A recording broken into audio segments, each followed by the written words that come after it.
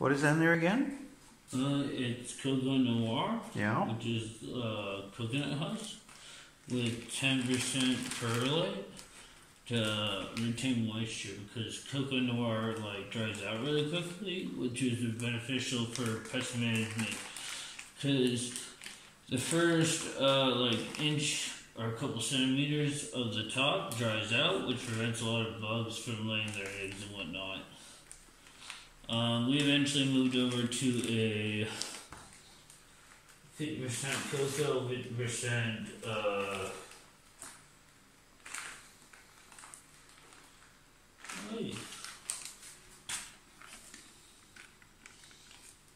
50% cocoa, 50% soil, just because we found the soil had the taste that we wanted.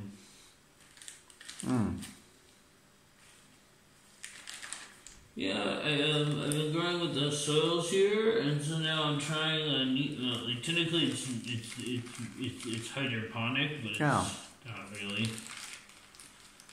It grows just like a soil-based plant, but technically you can drop it into a hydroponic system if you'd like.